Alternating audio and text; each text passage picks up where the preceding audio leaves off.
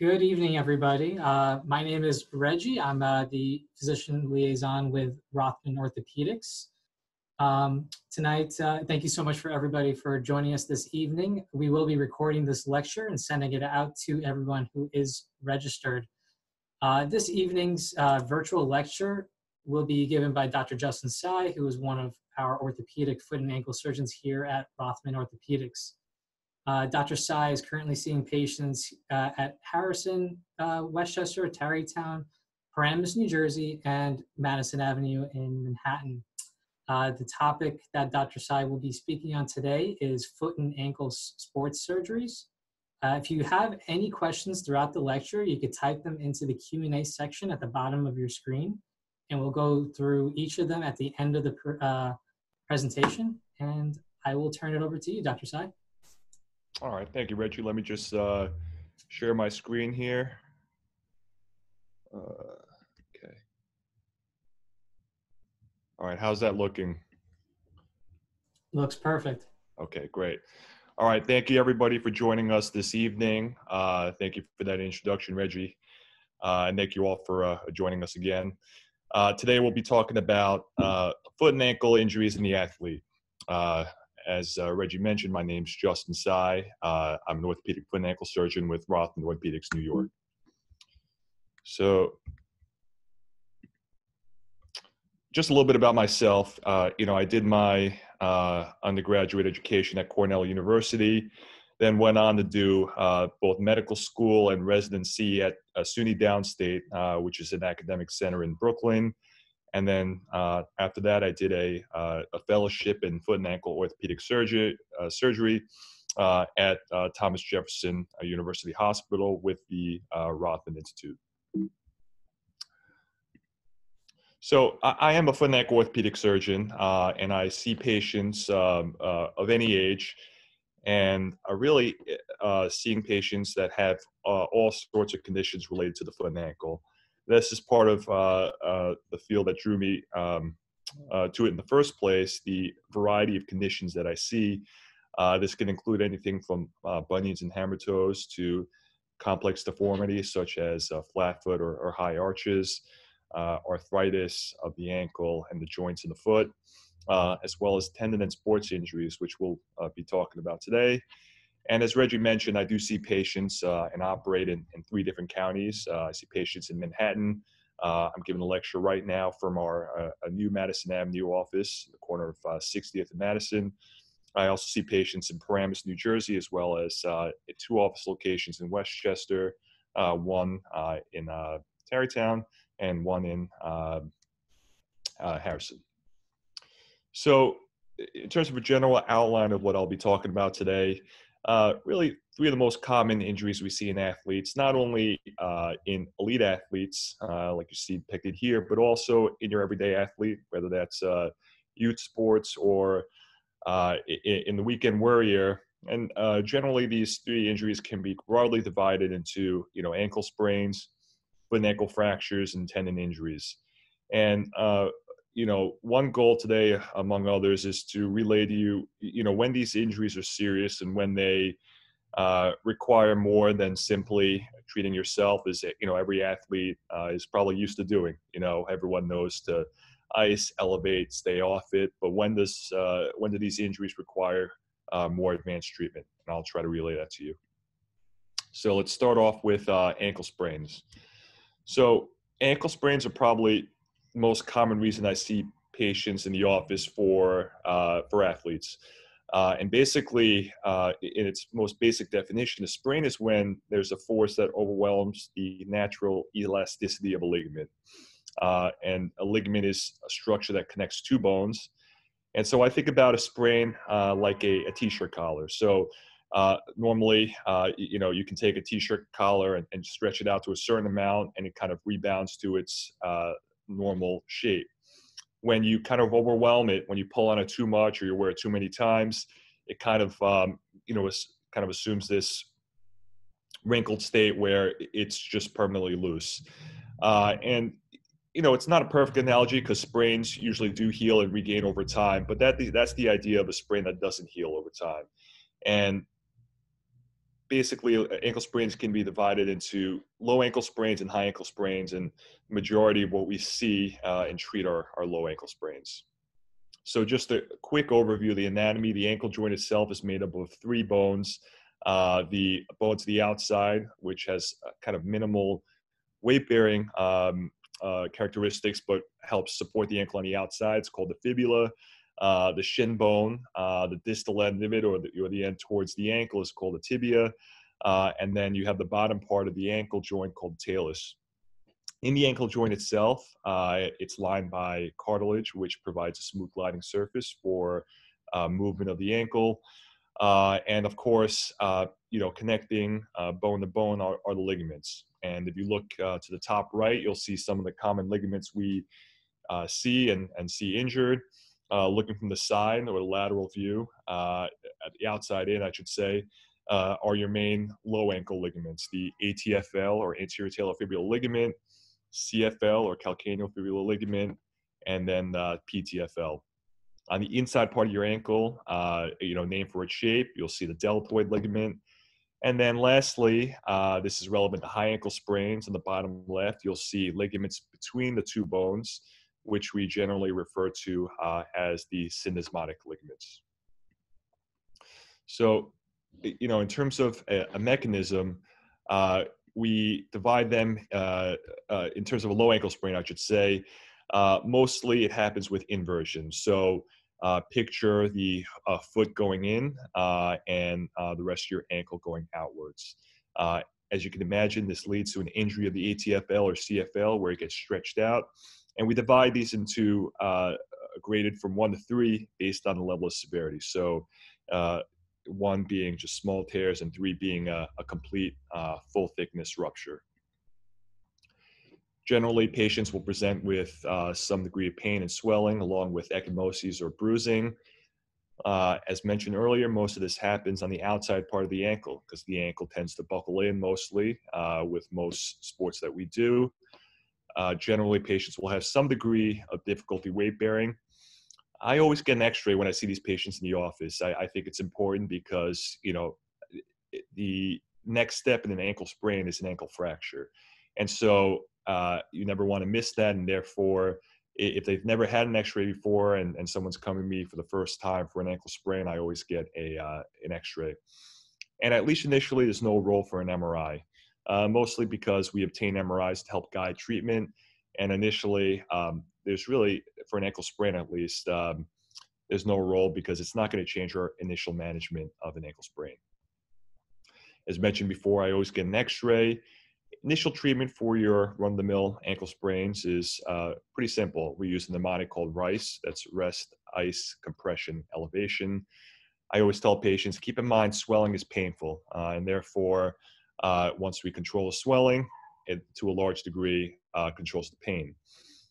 Physical therapy can be utilized afterwards, although most patients will not require this after an initial sprain. And sometimes we utilize bracing or even a boot, depending on the severity of the injury. But that really depends on symptoms. The brace and the boot aren't really compressing or causing healing. They're really just helping with the pain and preventing another injury from happening during that initial period of injury. So when do we operate on these? Generally, we reserve surgery when there's persistent pain, and in basic timeline, we say, over several months of persistent symptoms. If someone's describing recurrent sprains where they are spraining their ankle with kind of minimal force, that's an indication for surgery. If they're clinically unstable, so we do a test called Taylor tilt test or anterior drawer. These are manipulation tests where we see how far the ankle is moving and we compare it to a normal side, usually the opposite side, although a lot of patients have instability on both sides. And this usually has to coincide with a full thickness tear of the ATFL as seen on advanced imaging. And this would be a situation where, as you can see on the middle image right there, x-ray, that's not a normal amount of motion right there. That's way more than you should be able to do. And if the patient had these other symptoms, then we would certainly consider surgery. And, I think the technique and details of the surgery are beyond the scope of this presentation, but basically the surgery is to reconstruct the ligaments on the outside of the ankle. And we're not repairing the ligament per se, where you take one end and suturing it to the other, but rather you're shortening a ligament that's lengthened. So usually we take it off. Actually, we peel the ligament off one of the bones and put the foot in a dorsiflex and everted position, and then tie the ligament back down. And so by bringing the ankle back to the normal position and tying the ankle down in this position, you're kind of restoring the normal length the ligament should have. There's kind of newer technology, something called an internal brace that I've started to utilize in my practice, which I think of like a seatbelt for your repair. It protects your repair and allows you to start rehab sooner. This is beneficial because obviously everyone wants to get back to activity as soon as possible. And it gives me more confidence to allow the patient to do that sooner, because the last thing you want to do is have the repair stretch out because you're left back at square one. So a high ankle sprain, this is a very prevalent problem, or gets a lot of attention in the media because of injuries to sports stars. Most recently, LeBron James suffered a high ankle sprain. And I think this screenshot really captures the mechanism it takes to sustain this type of injury. So unlike the inversion injury where your ankle kind of buckles in and your body sort of falls to the outside, this is more of a rotational injury. So usually the foot's planted to the ground, flat or slightly off, and there's an external force coming from the outside. And depending on which way the player's going, that can spin the ankle to the outside or to the inside rotationally as opposed to bending. And this is when we see an injury to those ligaments we were talking about earlier that span between the tibia and fibula. These are inherently much more difficult to deal with because now you have a force that's traveling up the whole leg. Sometimes that force is severe enough to cause a fracture up at the upper end of the fibula. You can imagine a force that starts down in the ankle. You get a twist and it travels up that membrane and travels out the top of the fibula. That's an indication to me usually the force has been sufficient enough to require surgery. And we call this a Maisonneuve injury. Of course, unstable injuries usually require surgery. If there's an unstable and persistently unstable joint between the fibula and the tibia, that leads to just abnormal contact forces in the ankle, which ultimately can lead to arthritis, which is kind of a devastating complication of a sprain.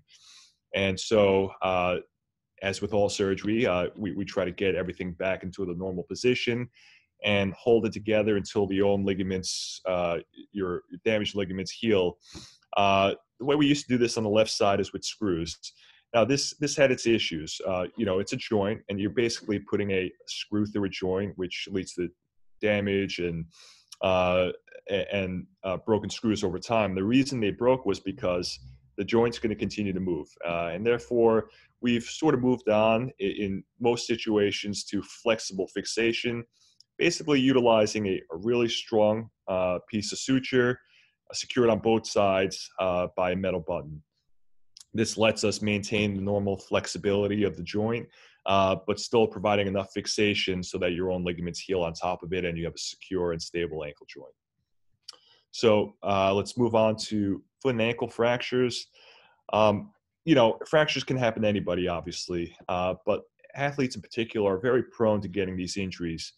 And that's because there's a tremendous amount of force, not only in the athletes themselves, they're usually larger, more muscular, but they're also doing more things that are inherently dangerous or put the ankle at risk of injury.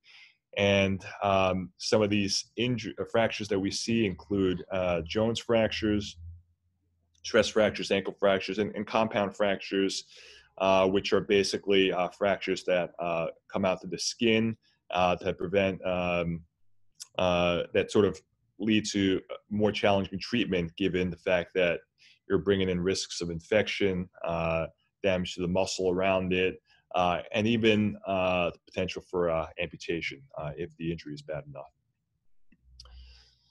So I'll sort of use Jones fractures as an example. A Jones fracture is an eponym. It describes a fracture to the base of the fifth metatarsal. So you'll see that on the bottom left side of the screen there. The reason that these are more prone to happen of all the other bones in the foot is that this is a high tension area. This is an area that gets landed on a lot, and it's a watershed zone. And what I mean by that is that there's great blood flow to the bone behind it, great blood flow in front of it. But in this zone, right where these fractures happen, for whatever reason, there's not great blood flow.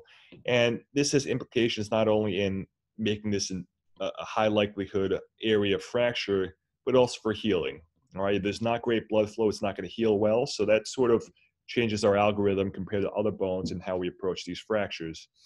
Risk factor I always look out for are high arches. If you're someone with high arches, or what we call a supinator, there's inherently more pressure on the outside of the foot. Sometimes this can be a risk factor for refracturing, even through a screw that we put in. And when this happens, you have to seriously consider not only fixing the fracture again, but also correcting the arch and making it flatter to prevent it from occurring again. And so when do we operate on these fractures, and why? It's a fair question. And what I tell patients is, it's more predictable healing.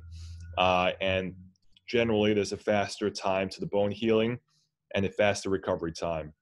What I mean by more predictable healing is that, after surgery, for the most part, I can give the patient a better timeline. I can say by, 4 to 6 weeks, we'll start to see some bone healing in most cases. After X amount of time, we can start, weight bearing, and after X amount of time, we can start sports. Whereas the alternative is to do non-operative treatment, where it's just less sure. Everybody's different in terms of their healing, and you sort of have to mostly change your predictions at every visit when you take new X-rays. So generally, the patients that get surgery for this are athletes who need to have a more controlled timeline to predict when they're going to return to play, or any highly active individual who really can't afford to lose time and to wait to see whether non-surgical treatment is going to work or not. And so the way we do this surgery is through putting a screw. It's an intramedullary screw, meaning the screw is on the inside part of the bone, and no part of it except the very tip is outside the bone. On the left side here, you'll see the fracture at the outside, progressing all the way through. And this is a screw kind of going through. And we do this through kind of a minimally invasive technique where you basically need to make a hole big enough just to be able to get the screw through the skin. Nowadays, especially in patients at high risk of developing a non-union, or you want to add even greater chance of healing, we add on biologics, which is a fancy word of saying, a fancy phrase for saying that we take some components from the blood that are promotive of bone healing, and we put that into the fracture site to allow for extra healing or a higher chance of healing. And so this is an actual patient of mine. You can see on the left side here, the fracture again. This is 2 weeks after surgery. You can still see the fracture over here. This is at about 4 weeks afterwards. You can start to see the fracture healing, especially around the margins of the fracture. And finally, this is at about 8 weeks, where you see almost full bony consolidation. So very predictable. Now, this patient might have done fine with non-surgical treatment, but again, in those patients where, there's minimal risks for surgery from a health standpoint, and that really need to get back as soon as possible, I believe this is the best treatment option available. Afterwards, non-weight bearing for about 6 weeks. Then afterwards, that's when physical therapy starts. They can start weight bearing in a boot at some point during that time. And generally, there's no return to impact activity until I can demonstrate that there's fracture healing definitely present. And sometimes we need to confirm this with a CT scan if you really can't afford to have a refracture. and it's not quite clear on the x-ray whether it's fully healed or not. Uh, just a quick word on stress fracture. So stress fracture, hairline fracture, they're kind of denoting the same thing. And these are fractures where you're not necessarily going to see something on the x-ray. There's no full fracture across, but these occur as a result of repetitive stress below the threshold to break the bone fully. So using another kind of real life analogy, it's like bending a paper clip multiple times. You start to feel it weaken. That's when you would call something a stress fracture. And finally, it breaks fully. And that represents the devastating consequence of a stress fracture, which is a full-on fracture, which, depending on the area, almost necessitates surgery. And you can see on the top picture over there, kind of points out not only common areas for stress fractures, but divides them into what we call high-risk stress fractures and low risk, with high risk denoting the ones that you really can't afford to have go on the full fracture. And so oftentimes we operate on these when they are just stress fractures to minimize the chance of them progressing to full fracture. Usually patients with stress fractures will complain of pain over a specific area. Some clues in the history I look out for that sort of pique my interest or make me suspicious for a stress fracture. Someone describing a new training regimen. Classically, the story of a patient with a stress fracture is someone that is training for a marathon for the first time. They are a new military recruit who is all of a sudden engaging in marches and a lot of physical activity. Usually, the history notes pain worsening over time, and this pain is usually only with weight bearing. Usually there's no discrete history of injury. There's no fall, there's no twisting injury. It just started hurting and it's getting worse over time. And so how do we diagnose these? Well, exams are first clue. Usually there's a specific area where the patients are tender, and that's usually where the stress fracture is. X-rays, even though we get them, are oftentimes not diagnostic unless it's sometime after beginning of symptoms, and then you can actually start to see the stress fracture healing. On this picture, all the way to the top right, you can see a stress fracture in the second metatarsal, which wasn't apparent in the picture to the left of it. But over time, of course, the body tries to heal this fracture, and you'll actually start seeing the fracture healing, but not the actual fracture itself. And that's a pretty common picture, especially in the metatarsals. When we're highly suspicious of a stress fracture but don't see one on x-ray, best test is usually an MRI. And an MRI is good because it lets us see not only the bones, but also the soft tissue around it. And it lets us see bone marrow edema. And bone marrow edema is swelling in the bone or fluid in the bone. And that's usually indicative of a contusion or a fracture. And you can see here in the pictures to the bottom left how this patient has a bone marrow edema inside the navicular. The patient's tender there, and the MRI is positive. Oftentimes we'll show a line, and this is actually one of those bones where surgery may be indicated depending on if the fracture is displaced at all, or certainly if it's progressive over time. CT scan can be utilized. This just gives us a better definition of the bone and provides us a 3D kind of x-ray picture. Lastly, as part of our workup, we get lab values. We want to see whether the patient's vitamin deficient, because this will help out with bone healing. And in rare cases, we have to get a bone mineral density scan to see whether the bone is actually more prone to stress fractures due to low mineral density. In terms of treatment, most of the time these can be treated non-operatively, and this is with a boot and crutches or being non-weight bearing. Sometimes we can utilize what's called a bone stimulator. Science of bone stimulators are kind of beyond me, but basically they utilize either pulsed electrical or ultrasound signals to help stimulate bone healing. And we use this in cases where, despite using a boot and staying off it, patients are still painful over a specific area, And it's been, several weeks, and they're really failing to respond both clinically and radiographically. We do supplement with vitamin D and calcium if the patient's particularly, low in both areas. And as a last resort, we move on to surgery. And surgery, again, we reserve for high-risk fractures. For example, again, the navicular is one area where I would have a low threshold to treat surgically. Other areas further up would include the shaft of the tibia, as well as the ephemeral neck.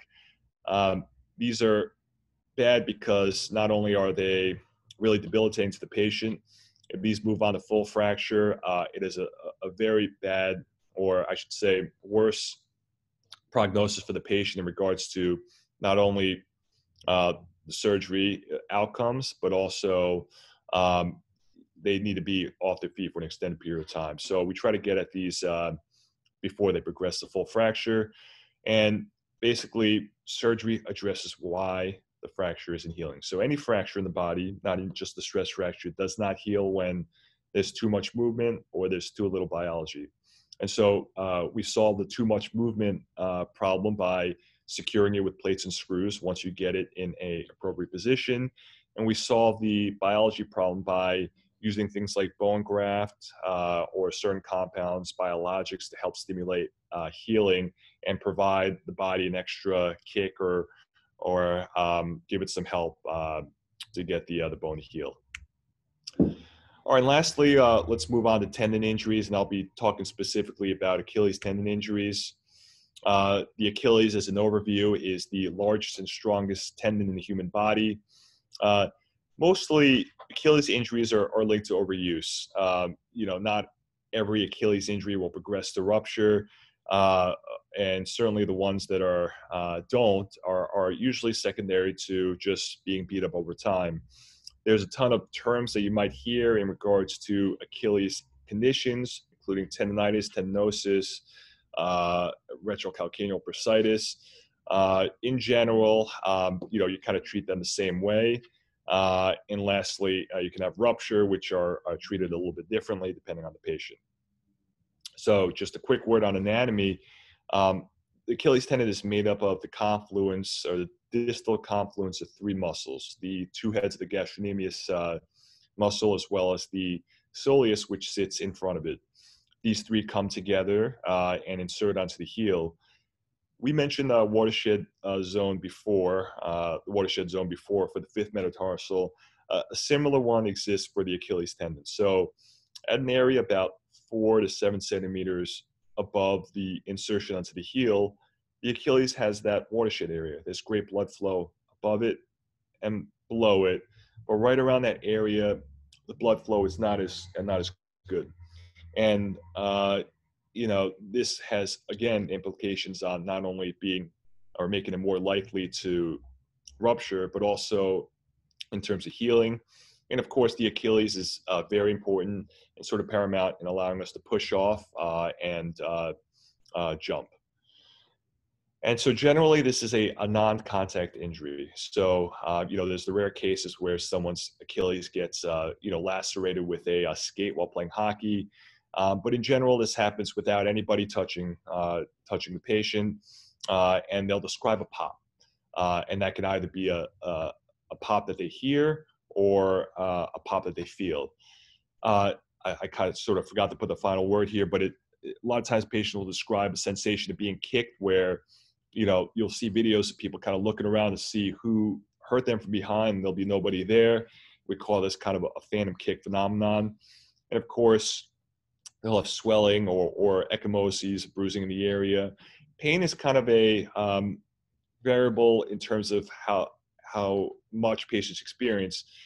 Sometimes they have a lot, sometimes they have a little, and oftentimes it's the patients that have very little pain where it can lead to a delayed diagnosis. So, I think this video here, hopefully it demonstrates, how obvious sometimes this injury can be.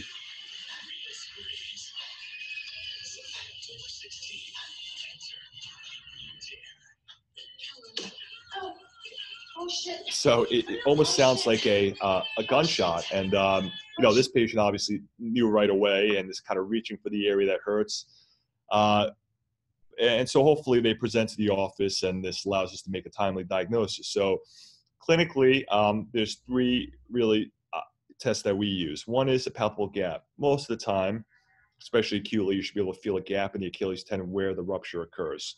And so I believe this video kind of shows me in the operating room with a patient where I'm just sort of running my finger over the Achilles tendon and seeing, and you'll see my finger kind of drop into an area. And if you do that to your own Achilles tendon, provided it's not torn, obviously it won't do that. So, just kind of running it across, you can see right at that point right there where that watershed zone is, my finger is dropping into the gap right there. That's an obvious sign of a rupture. The Thompson's test, which I'll show on my next slide, is a test we use where basically we squeeze the calf, and if you squeeze the calf and the foot goes down or plantar flexes, that's the normal response. If there's no continuity of the Achilles tendon, then obviously will not happen.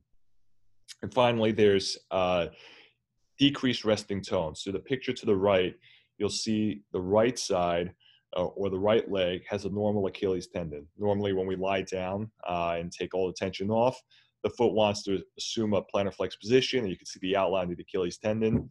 On a foot that's has an Achilles tendon rupture, it has more length, and therefore it's going to be more dorsiflexed or have the toes pointing more toward the head. And in terms of diagnosis, really time is of the essence. And I'll explain why in later slides, but you really want to see somebody as soon as you can. You do not want this to become a missed injury or a delay in diagnosis. So this is the Thompson's test over here. I start by squeezing. This is the normal side right here, and this is the abnormal side. You can see there's no response there. And this is just, again, a demonstration comparing ruptured side and non-ruptured side.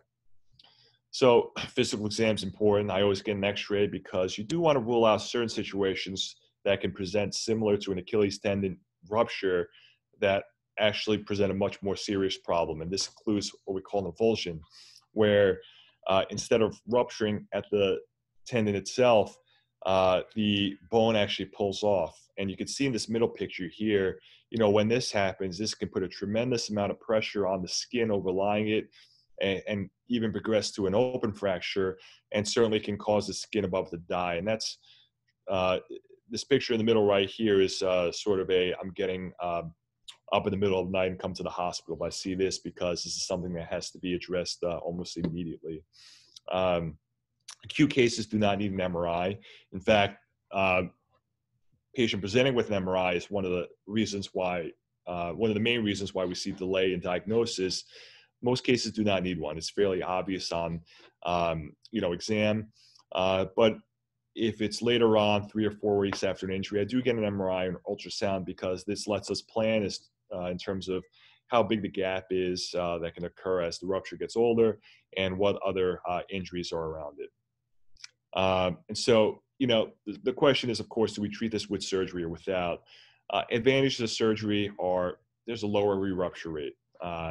And that, in terms of bringing the tendon ends together at the exact length you want, that gives you a much more reliable outcome and a higher push-off strength. Of course, the disadvantages are wound issues and the risks of surgery, anesthesia risks, risks of, developing an infection, deviating thrombosis afterwards. These are all risks inherent to surgery. And so without surgery, we treat with a boot.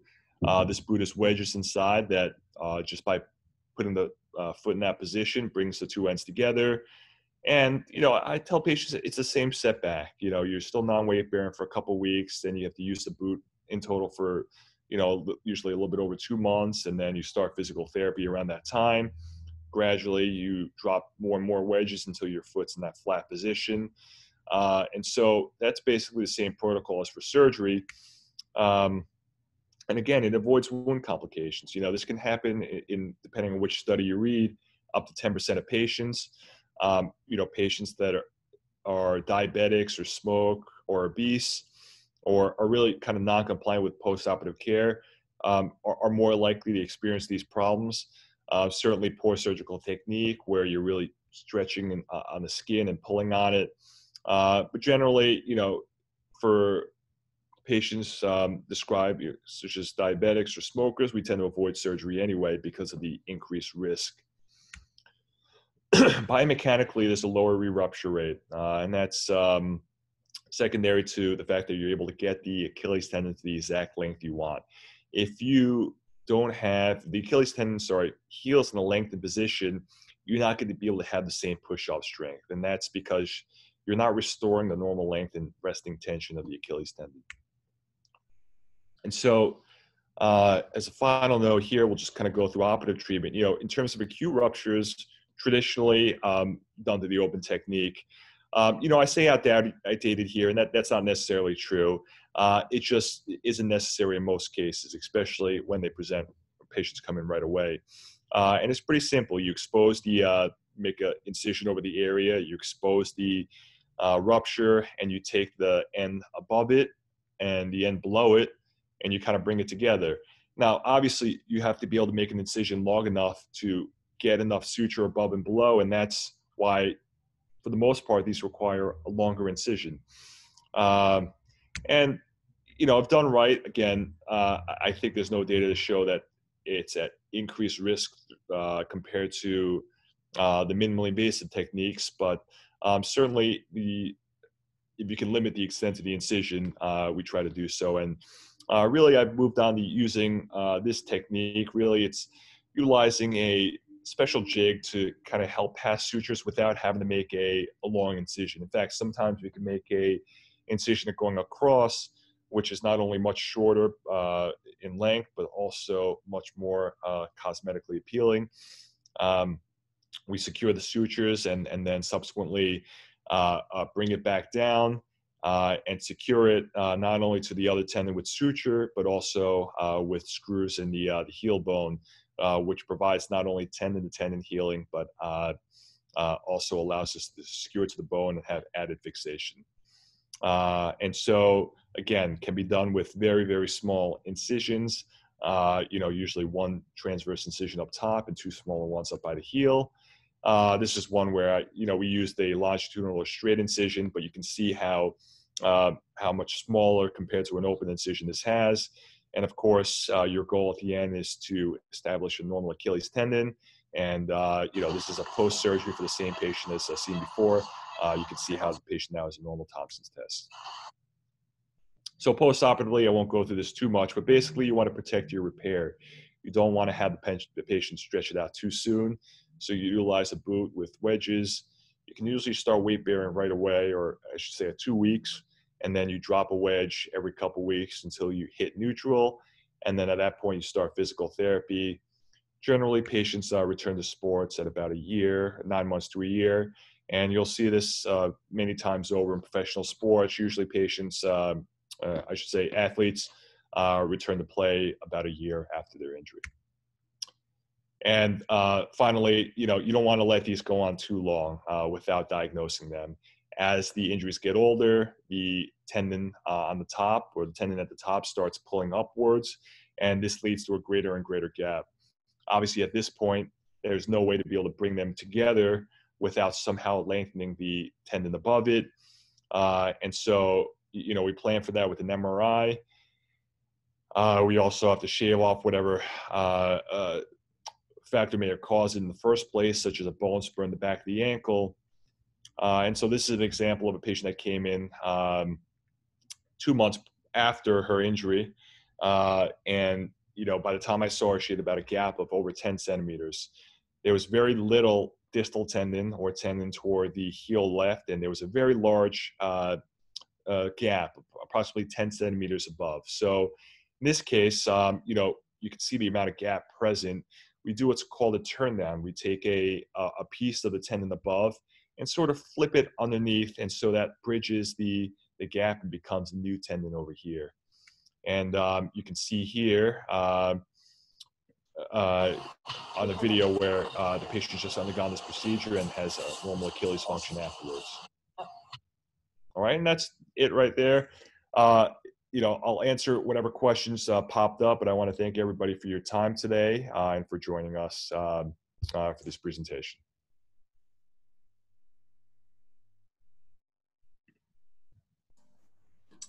Great. Yeah. So I'll give time for everybody to ask some questions. So I'll just give a moment for people to type out.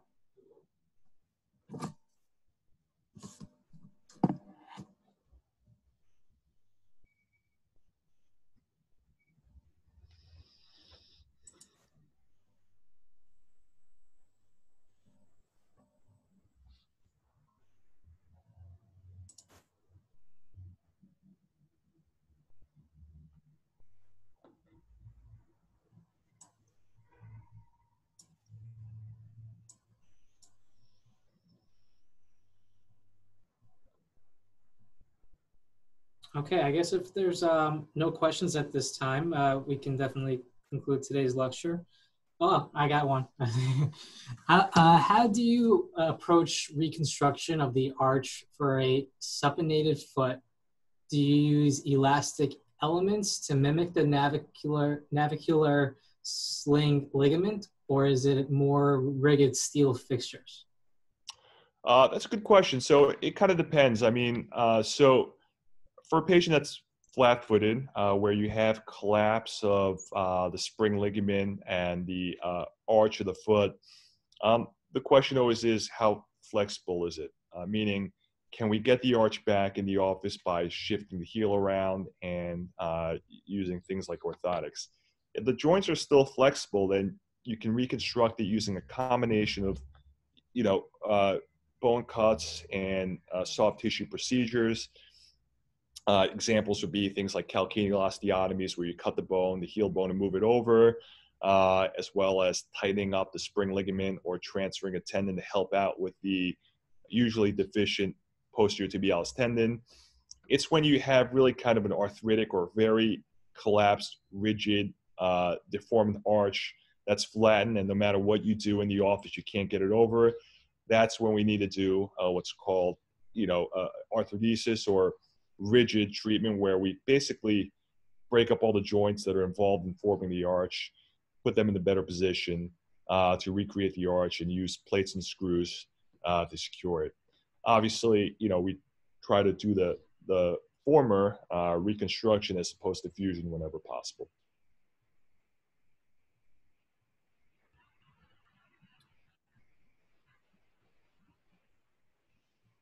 Just gonna double check the chat to see if there's any questions there.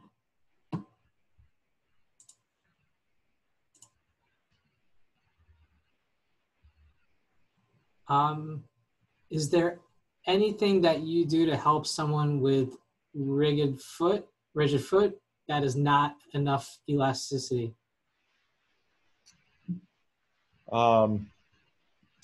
Yeah, I mean, with the foot, it's tough because unlike other parts of the body where replacements exist, such as the hip or the knee, in the foot, once someone's developed rigidity, and a lot of times that's secondary to arthritis, our options are a little bit more limited. Certain parts of the body you can address through joint replacements or half joint replacements. That includes the ankle, of course, as well as the what we call the hallux MTP joint, or the big toe joint. But for the most part, our aim is to reduce pain, which often accompanies rigidity, by fusing the joint, or from a non-surgical standpoint, by supporting it with things like orthotics or specialized shoes.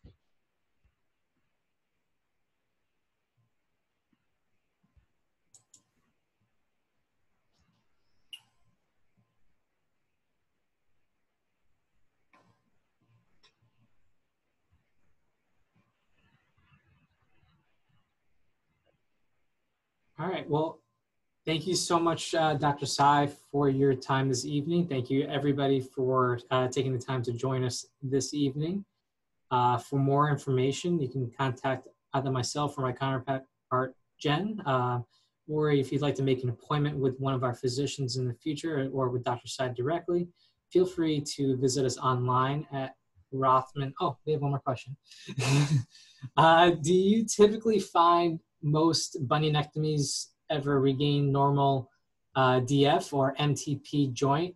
Mm-hmm. What would your approach be? It's tough. I mean, you definitely have to counsel patients. I mean, by fixing a bunion, you are to some degree entering the joint, or you're looking at the joint as part of your procedure. Now, there's minimally invasive techniques nowadays that limit that amount that you're kind of violating the joint. So I do find, yes, patients eventually do, although it's usually at a later time than they initially would think. So, usually months rather than weeks after surgery, where the joints gotten back down to a manageable size, and they're moving it around as much as they did before surgery. Perfect. As I was saying, for more information, if you'd like to make an appointment with Dr. Tsai or any of our other physicians, feel free to visit us online at rothmanny.com,